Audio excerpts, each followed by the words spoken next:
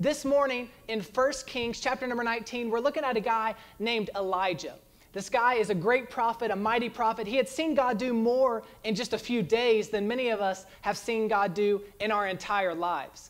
And he's coming off of a major win, a major victory where he saw God call down fire from heaven and burned up all of these altars on top of Mount Carmel, and all of these prophets of Baal who were there to kind of try to prove that they were better than God, they were all shown that God was greater. And so he's coming off of this amazing victory, this awesome thing where he saw God move.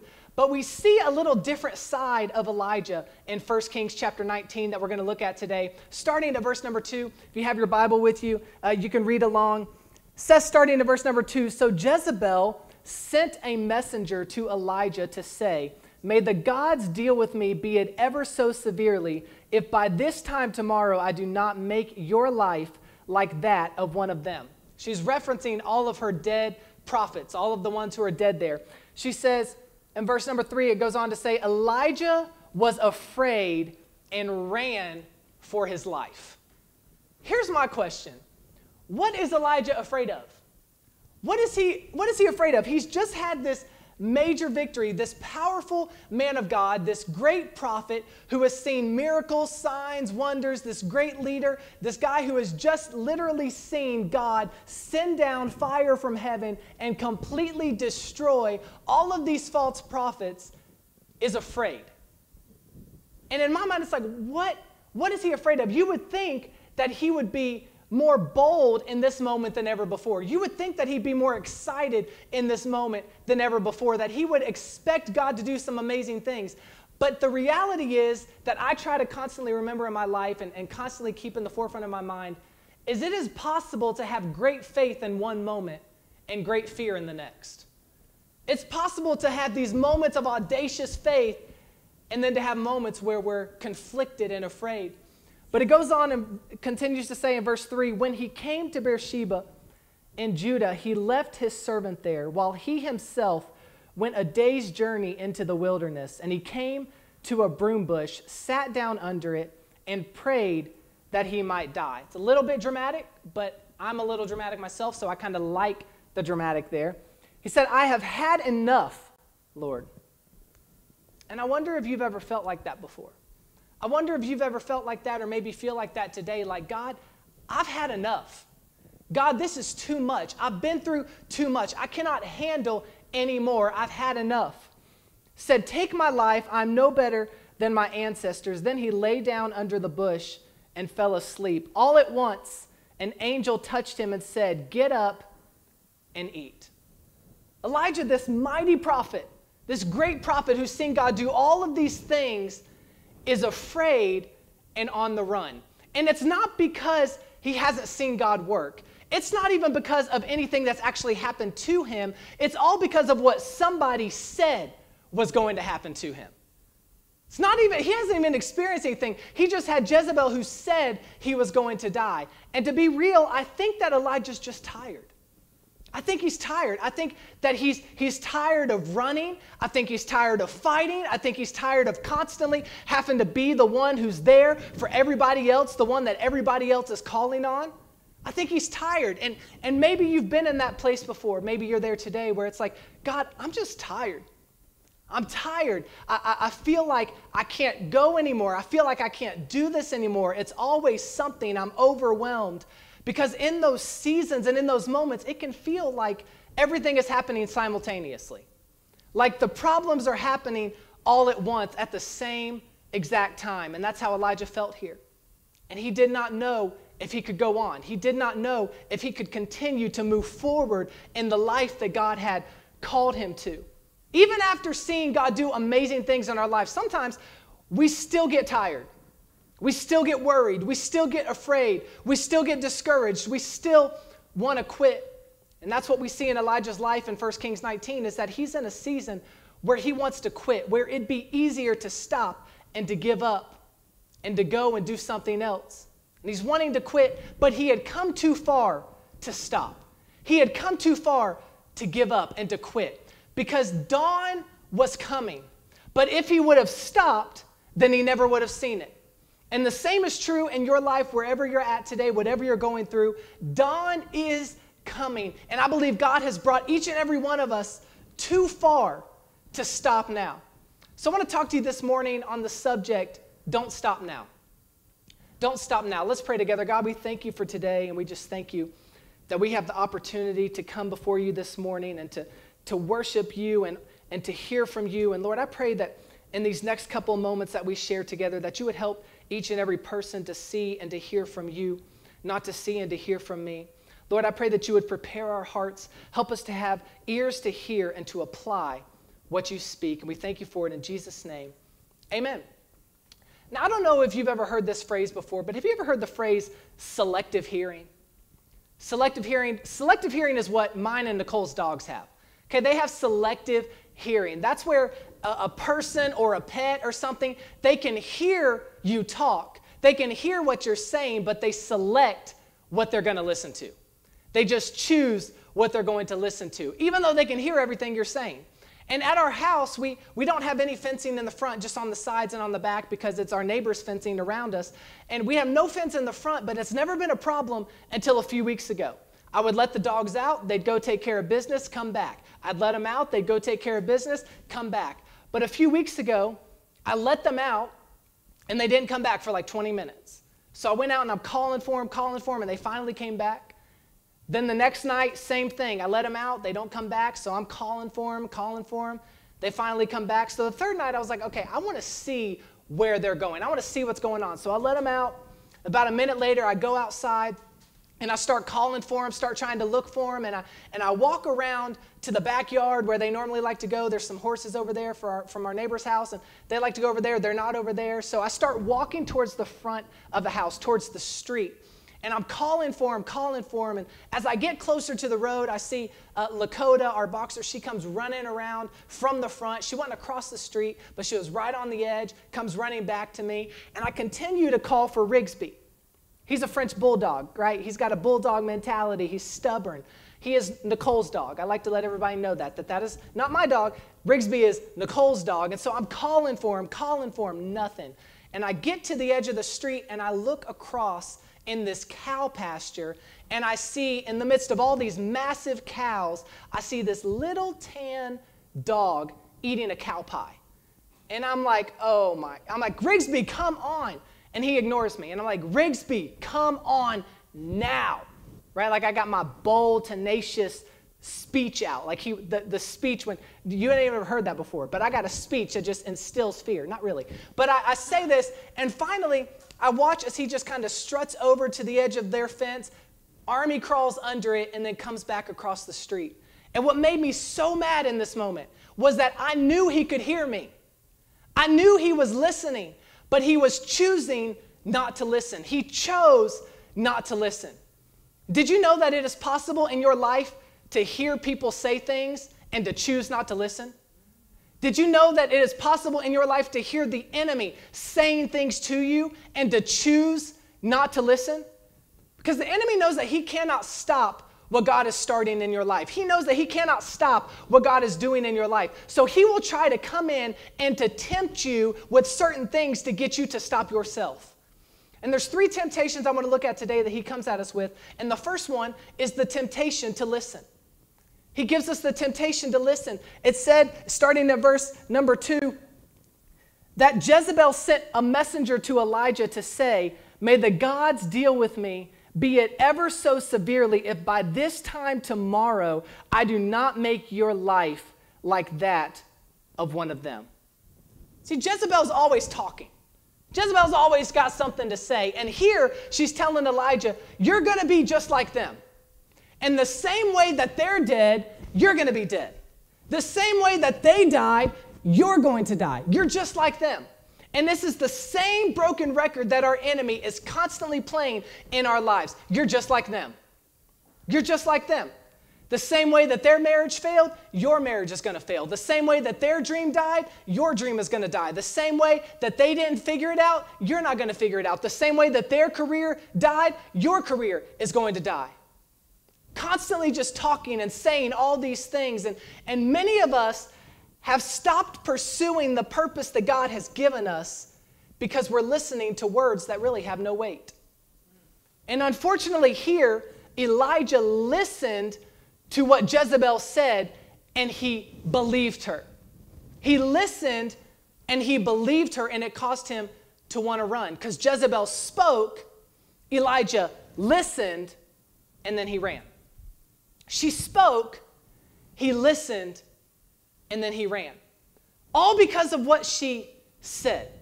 See, when we start listening and focusing on what everybody else says, it causes us to lose sight of what God said. And it's creating an identity crisis among followers of Jesus, where we hear one thing about ourselves in his word, but then we hear something else from someone else or from the enemy, and we start to try to figure out, who am I? What am I supposed to do? What am I supposed to leave? What am I supposed to believe? What am I supposed to handle this situation? Because we're hearing all these different things, and we're choosing not to just listen to what God said.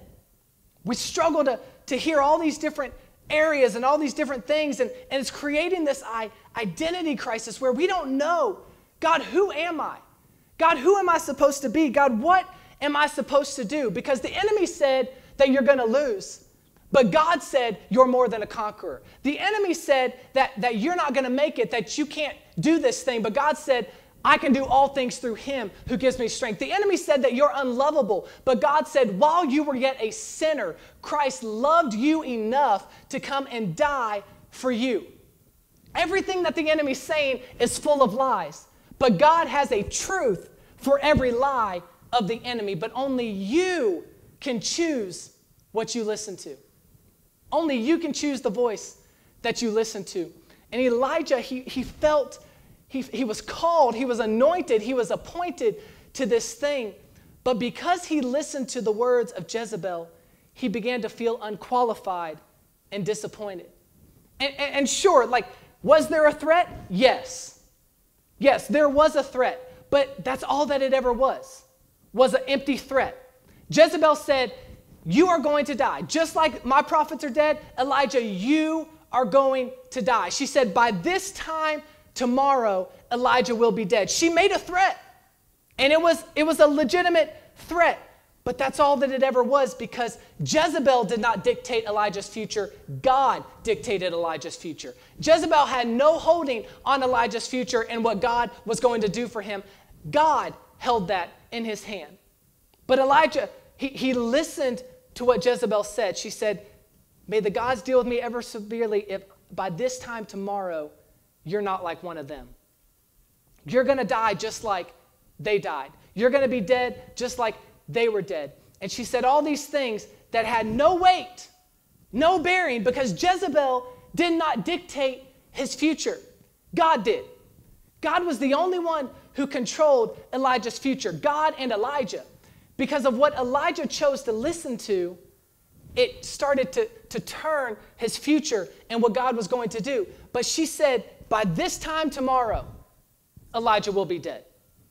And 24 hours passed, and Elijah did not die. 48 hours passed, and Elijah did not die. 72 hours passed, and Elijah did not die. 96 hours passed, and Elijah did not die. 1 week passed, 1 month passed, 1 year passed, and Elijah did not die. 1 decade passed, Elijah didn't die. A century passed, Elijah did not die. 1,000 years passed, and Elijah did not die. To this day, it's been over 2,800 years, and Elijah has yet to die. Why? Because when heaven starts something, no matter what they say, hell cannot stop it. When heaven puts something in motion, no matter what hell says, they cannot stop it. But we have to choose to listen to God's word above what everybody else says. We have to choose what we listen to. And then the next thing that the enemy will come at you with is the temptation to run. If he can get you to listen, he can get you to run. If he can get you to listen to all the lies, he can get you to go on the run. And that's the next thing that we see here is that Elijah in verse 3, it said that Elijah ran for his life. He ran for his life. This mighty prophet is on the run, afraid of what Jezebel was going to do to him, afraid of what Jezebel was going to be able to handle in his life, and he's on the run. And to be honest with you, I don't blame him. Because just because you win a victory in a battle, it does not remove fear from the next. Just because you are triumphant in this battle, it does not mean you don't have moments of fear in the next. And I don't blame Elijah here, because the reality is I've never had somebody look at me and tell me that they were going to kill me and mean it. I've had people tell me they wanted to kill me in a joking way. I've never had somebody look at me in my eyes and say, I'm going to kill you, and I knew that they meant it. Now, maybe you've experienced that before. Hopefully not, but maybe you have. But I never have. So I know that in my own life, I know my first instinct reaction would not be to say, oh, praise the Lord. Isn't God good? It's amazing, right? Praise dance. My first reaction would not be to throw a party. My first reaction would not be to stay in that place. Matter of fact, I'd be like, hey, look at that. And they'd turn around and I'd be gone. I'd be on the run. I'm not just hanging out there. I'm going to be on the run. Because our first instinct in our lives as humans, when things get difficult, when things get confusing, when answers seem to disappear, our first instinct is to run. Whenever we don't have the answer, our first instinct is to run. And so Elijah, he ran in this moment because running was what was easiest. Running is easiest. I'm just going to be real and be honest, right? Running is easy.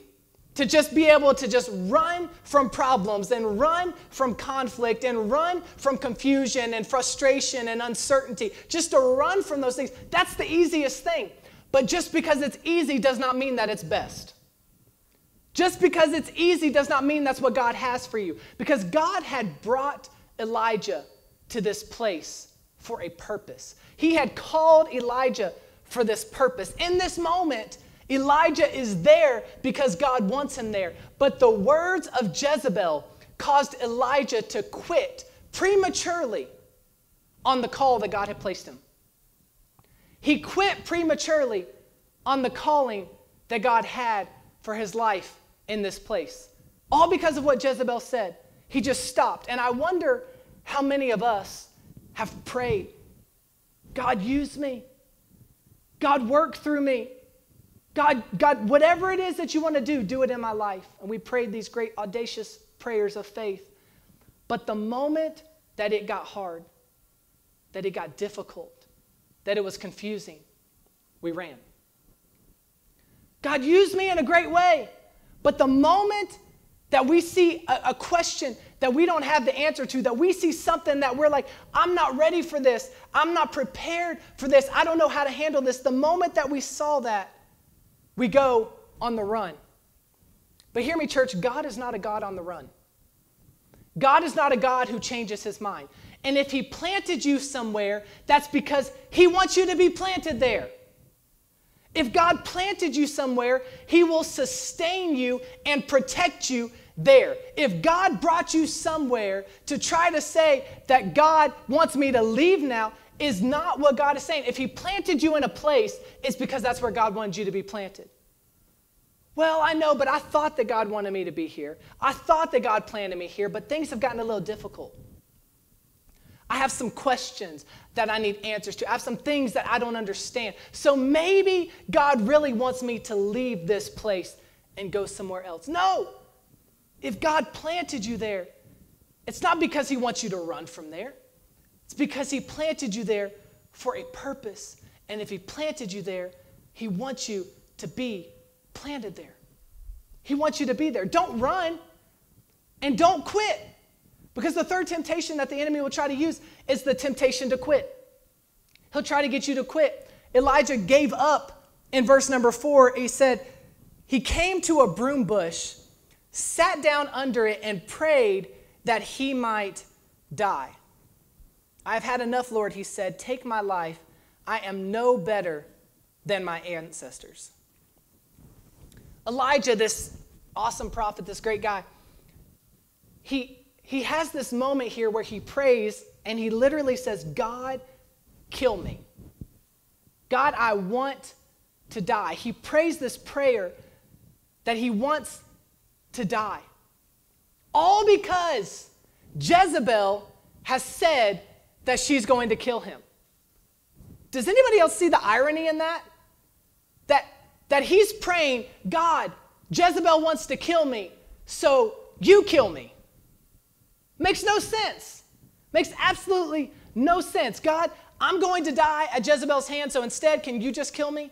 Either way, Elijah's going to die. Might as well go out triumphantly, right? Might as well go out, instead of begging God to take your life, might as well go out with just a fight against Jezebel, go out in a raging battle, whatever it may be. Doesn't make any sense. But oftentimes, the decisions that we make out of fear are irrational. They don't make sense.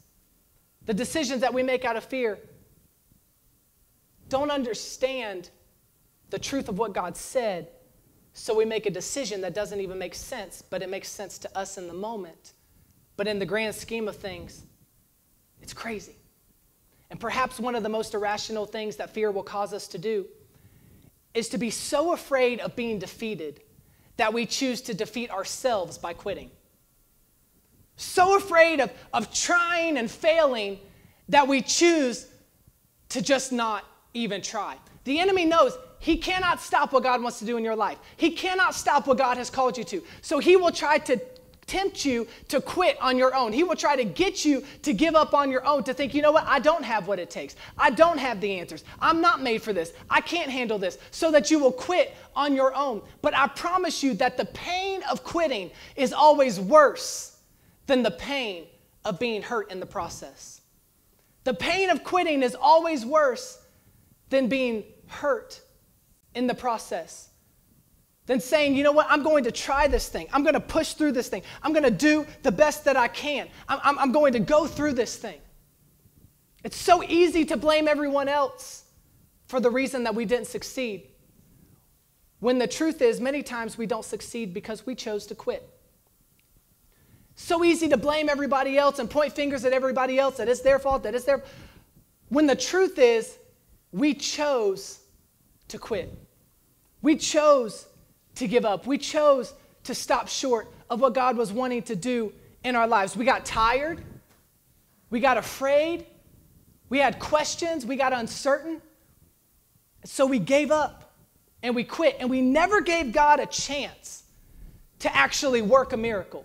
We never gave God a chance to actually show up. We quit believing. We quit trusting that God would do what he said he would do. We quit trusting that God would heal our marriage. We quit trusting that God could save our children. We quit trusting that God could help our career. We quit trusting that God could help us and heal our body. We quit trusting that God would bring somebody to our lives. And we quit. And the hard truth this morning, and the reality is that we don't want to face, is the truth that we've all been there before. We have all had a time where we wanted to quit. We've all had a time where we wanted to give up. But all that matters is that we choose to continue. And that's the last thing I want you to see this morning. We'll have the worship team back out to close us in worship. No matter what all these things, what matters is that we choose to continue. Because Elijah's sitting here and he's listening to the wrong voices and he's on the run and he's trying to quit. He's saying, God, take my life now. Do all these things. But it says in verse number 5 that he lay down under the bush and fell asleep. And all at once an angel touched him, and there by his head was some bread. And he said, get up and eat. And he looked around, and there by his head was some bread baked over hot coals and a jar of water. And he ate and drank and then lay down again. Elijah was lying there, wanting to die. He's lying there, waiting to die. And an angel appears and tells him to get up, eat, and drink. And Elijah chose in that moment. He chose in that situation, in that circumstance, he chose to eat and to drink. And then it says that he lied back down. Look at that. It says he got up, ate and drank, and then lay down again. He faced the temptation to listen. He faced the temptation to run. He faced the temptation to quit. but he chose to continue. Hear me, church. We all are going to have bad days. We're all going to have days where we want to quit. We're all going to have days where it would be easier to run. But none of those things matter. We beat ourselves up over this, over the feeling of doubt and the questions and the uncertainty. And God, I don't understand this. And God, I'm struggling with this. We beat ourselves up over this. But none of those things matter as long as you choose to continue. At the end of the day, Elijah listened to the wrong voice. He ran. He wanted to quit, but he chose to continue. If God has brought you this far, don't stop now. It may be scary. It may not be easy, but if God was with you to begin with, the same God that was with you when you started will be with you and see you through the end. Don't stop now. Don't quit now. Don't give up now. Don't lose your faith now. Don't stop trusting God now. Don't stop believing God now, because if he started it, he's going to finish it. All that matters in the grand scheme of everything that you're going through, everything that you face, everything that you experience, is that you don't stop, that you choose to continue. Get knocked down, choose to get back up. Confused, choose to find the answer. Frustrated, choose to find freedom in that frustration. Depressed, choose to find the joy. Get up. Choose to continue. You've come too far. The fact that you're here today, you've come too far to stop now. You've come too far to give up now.